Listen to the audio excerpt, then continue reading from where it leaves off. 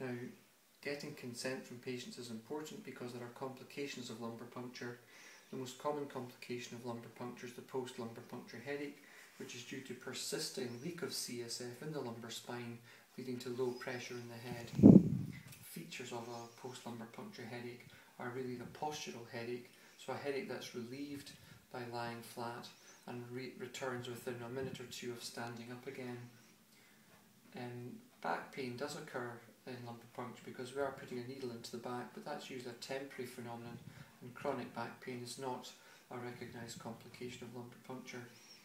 Ringing of the ears and double vision can occur as an effect of low pressure, and people sometimes feel very sick on standing up after lumbar puncture, again an effect of low pressure. If your needle does go offline, you can sometimes irritate or pierce a nerve root, and that can produce a shot of pain down the patient's leg.